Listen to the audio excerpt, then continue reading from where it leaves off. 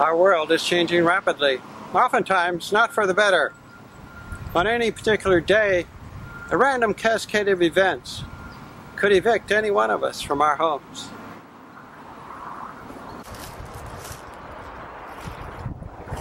The number of people who suffer this catastrophe is steadily rising, and the answers to this problem don't come easily.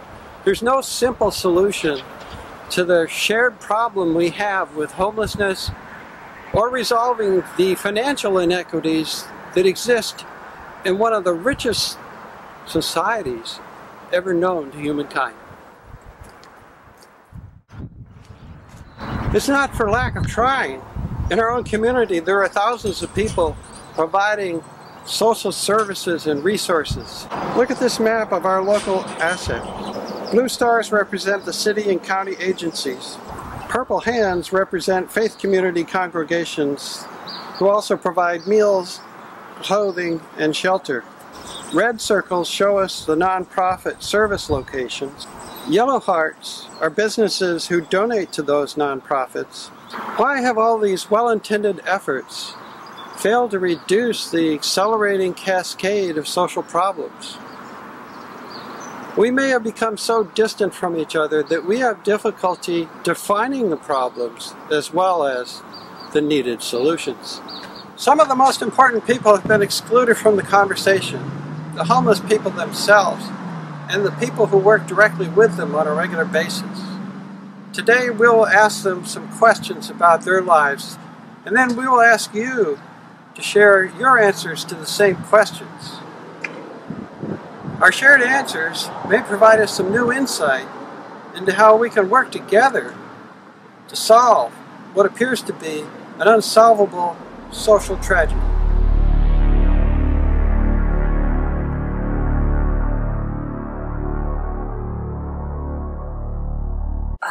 The total time that I have been unhoused, that probably totals up to 5 years. And I got a job even while I was homeless.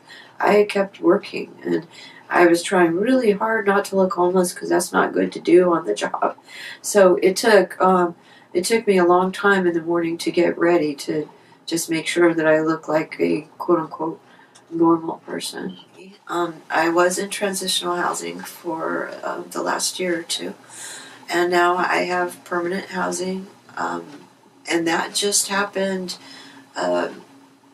this month.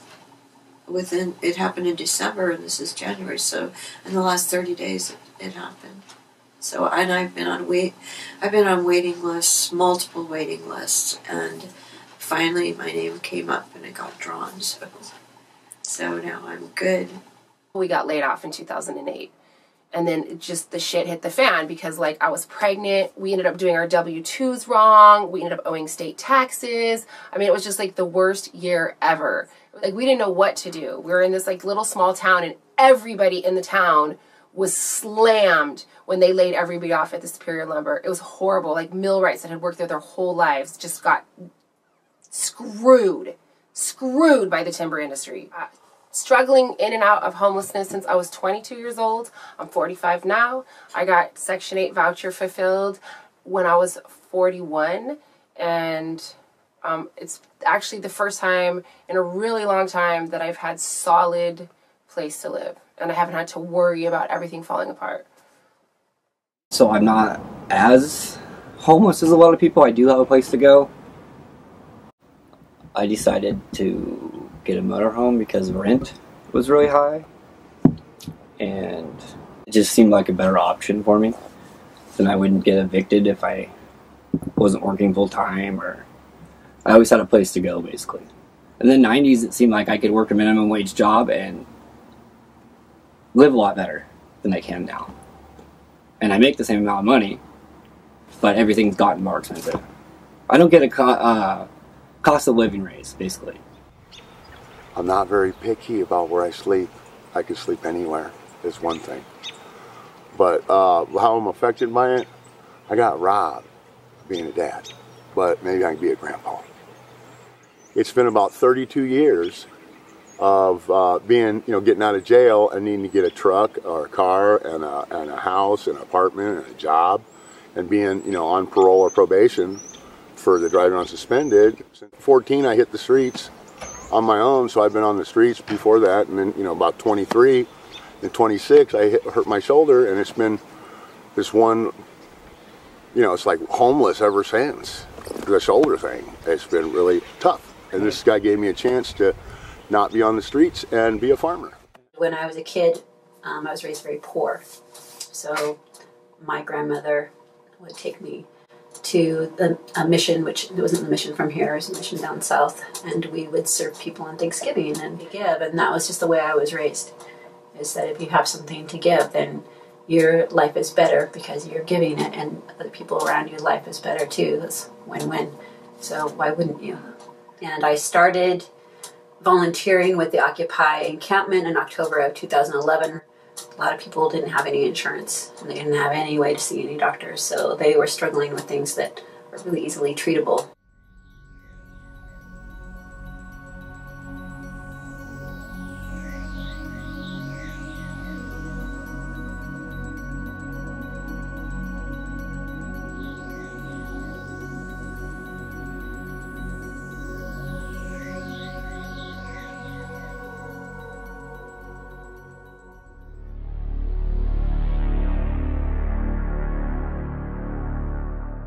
Yeah, you have to have friends to help buoy you up, because it can get incredibly depressing and very, very tiring.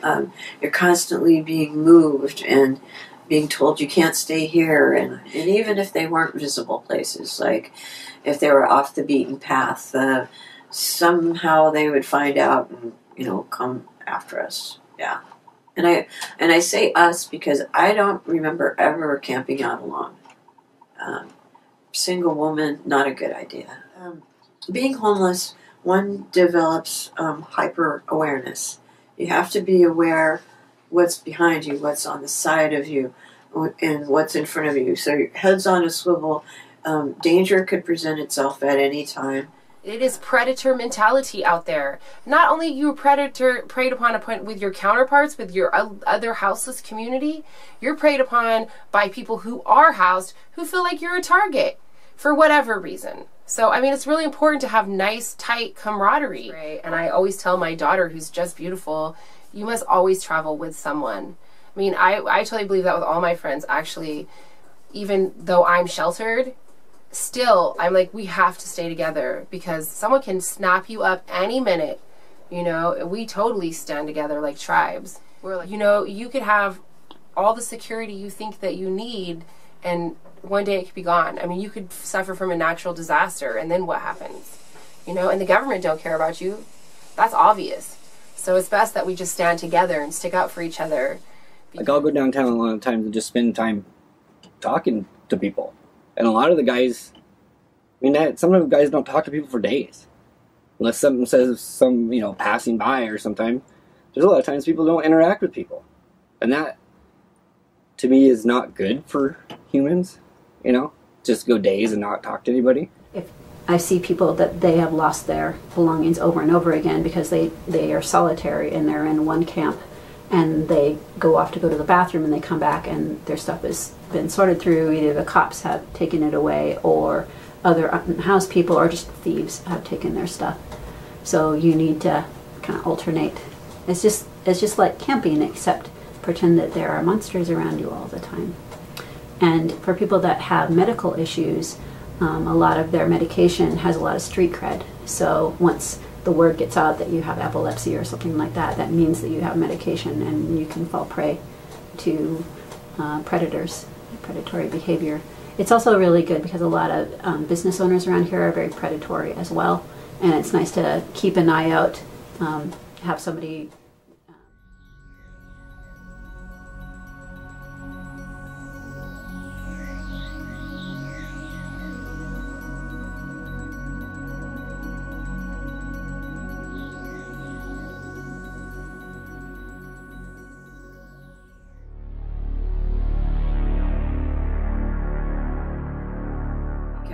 when I found myself getting extremely angry about my situation, whatever it might be at the time or just the overall situation, I had to come down from that and just cope instead of, running with my anger.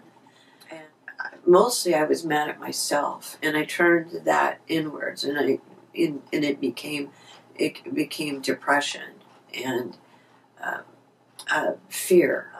A lot of people get beaten down when they're out there. They develop mental illnesses. They develop addictions if they didn't already have either one of those. And so they become a lot easier to prey upon. It's despair. And you're like, nobody gives a fuck. And then that's when you start turning inward to this, like, you can't deal with your own thoughts, so you turn to alcohol or drug addiction, and then the ball just gets bigger and bigger. And then suddenly, like, it's us against them mentality. And I'm telling you, the mental health issues on the street, these people see demons, okay? It's like the us against them mentality. If they're constantly being chastised, they're constantly being, told they're pieces of shit. And you're out on the street and you can't even get enough sleep to get grounding, to get credibility, to get sanity. And you start to see things. We're screaming hideous murder things that anybody maybe heard from me, being homeless, was actually coping with the stresses of life and wanting to do it in an empty room where no one hears it. Because then I just put it in that box with not doing it towards the world or anybody. And then it's like a nested piece of energy. And I can look at myself in the mirror. That's the worst thing about poverty. Poverty will try and make you go outside your character. And you'll have all the easy roads along the way, and not the one that's going to save your face from the mirror. And I save my face. When I meet my children, I'll be able to look them square in the eye and know I tried the whole darn time. 2 weeks is about all that it takes. And then you see people get this wild look in their eye, almost like a feral look. They're looking around because they're used to the assault, or they're used to not being welcome in the society. We don't have enough mental health counselors. We certainly don't have enough physical spaces that we have set aside for people to recover from the grief of poverty. And it destroys people. It kind of guts them from the inside out. As many horrors as we see, there are incredible things that happen to people that they just turn their lives around, and we get to see it. What an honor.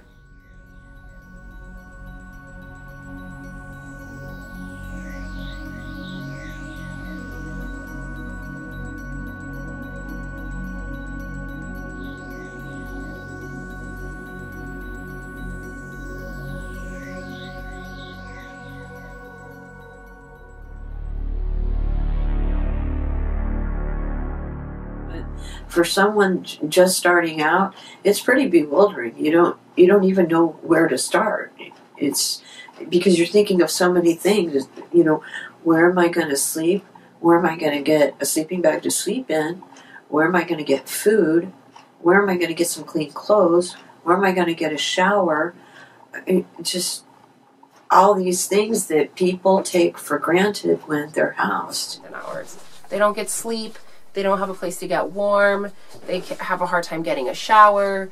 And life just becomes harder and harder and harder and more and more and more unbearable. And then you do become prey to victim, you become a victim to prey because your body starts to break down. And then what I would call spiritual attacks start to happen. But I don't know, I would like to try to find some place people could park just at night. But it's hard finding a business owner to, you know, let a piece of property go. Not let it go, but just let people use it, even if it's for sale. They don't want to let you use it. Even a lot of the churches I see don't help that could. And a lot of these big churches have plenty of property. For me, it was different because I was always on probation or parole, and that gives a whole bunch of avenues that people don't understand. It's not a timeout because you were a bad person. It's supposed to be a correctional space to make you contributing to your environment.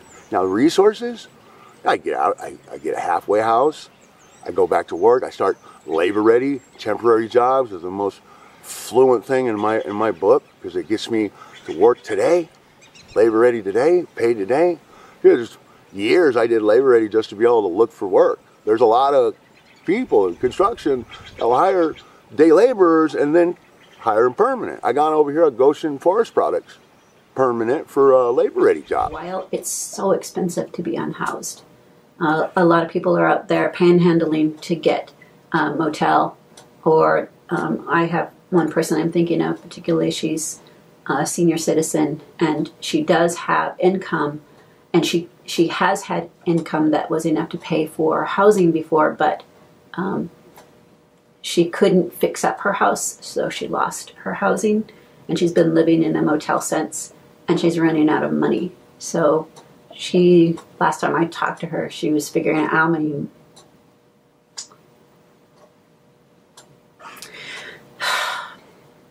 excuse me.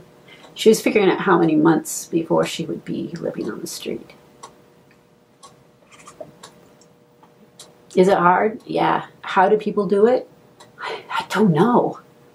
I just don't know how they do it. They never cease to amaze me.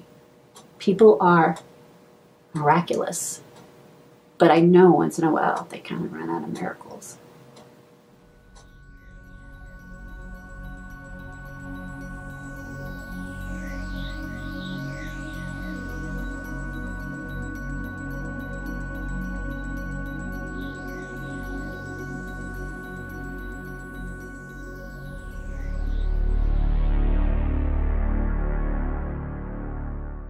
I think one of the reasons that I continue to work with homeless people is part of it's out of love, you know, because I know what it's like to be in that situation. And I wouldn't want anyone to be in that situation. When I was out there, people gifted me. They didn't know me. And it was such a good feeling. It was like, oh my gosh, thank you so much. Because you don't owe me anything. You don't know me. But people did that for me. So this way I can pay it forward because that was done for me. I want to make a learning farm for anybody that's homeless with an attitude to get out of being homeless. They could come and, you know, it'd be like you go on the weekends, you go camping at the lake or whatever, right? I'll get a spot where I have, you know, it's like when I was going to LCC, I helped them do some EPA stuff because they had at their learning garden. Backhoe came in and I did all the handwork to it for about 2 seasons. And it's a learning garden. And since we have such a huge need for health care in this community, because health care is a human right, but the United States hasn't recognized that yet, I'm going to just keep going until we get universal health care, because it's needed. I would love to be better about finding more resources. There's got to be more out there. There's got to be more. This is the land of abundance. We can fix this.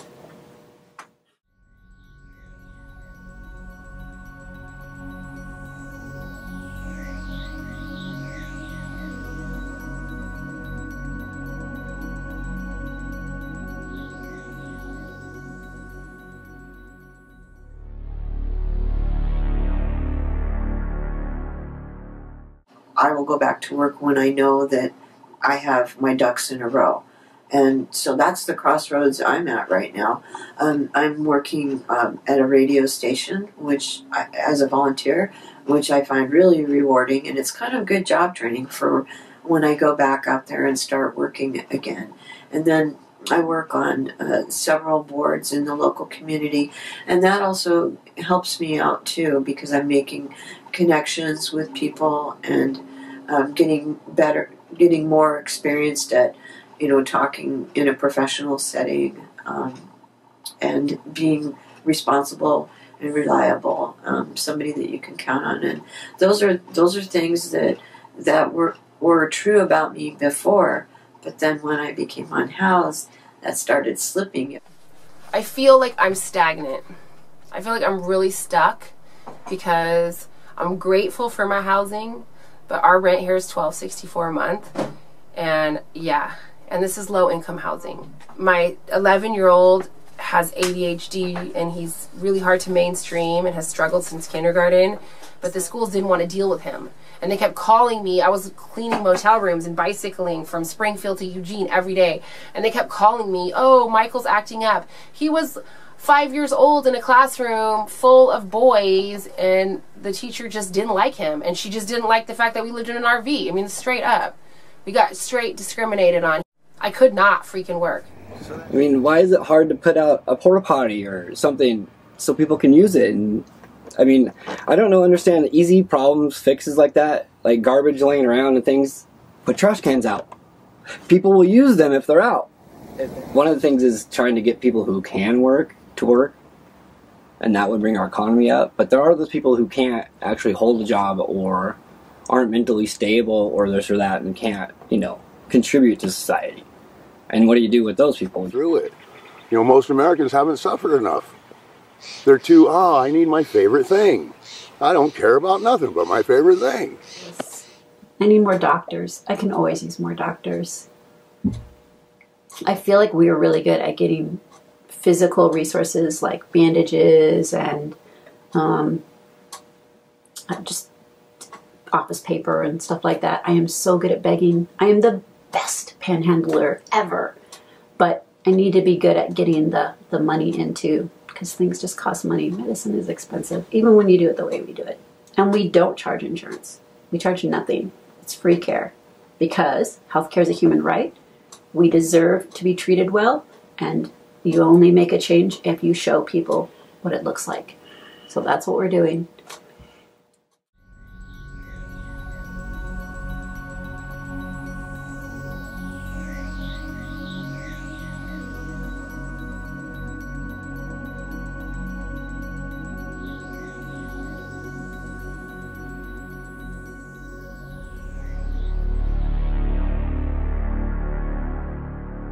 I could talk about it calmly now, without crying or getting really upset, because it's in the past, and I'm going to leave it there. But also the lessons that I learned from there, they're still with me, and I can still implement them. I can still get some good out of it.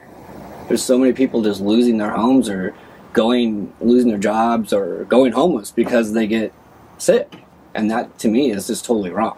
You just sit down and talk to somebody, and you actually get to know somebody, then it's a different dynamic in the way that you see somebody, rather than it's a stranger.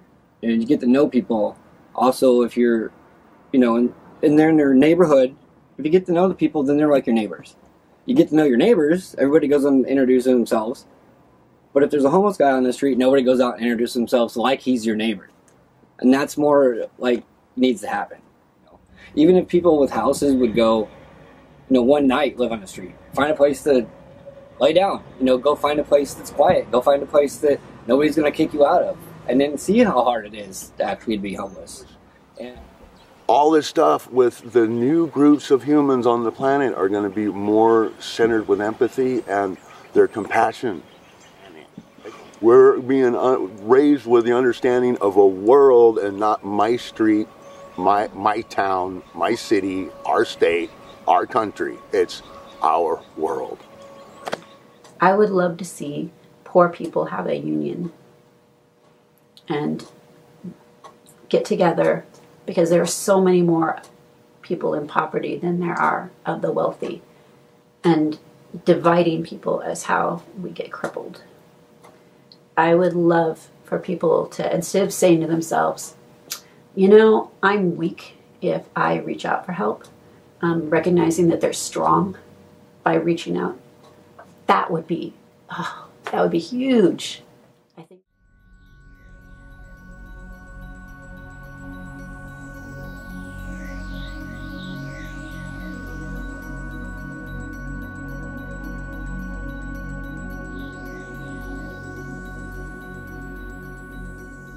The solution to poverty is not out there in the hands of other people.